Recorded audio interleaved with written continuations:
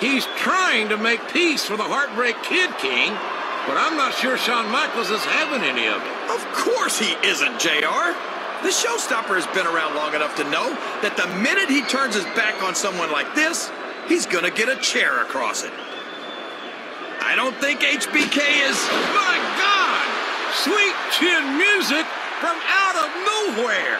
Shawn Michaels saw right through his act. He wasn't gonna fall for it. I hope HBK hasn't made a terrible mistake here, because that's one superstar you don't want to make an enemy of if you can help it.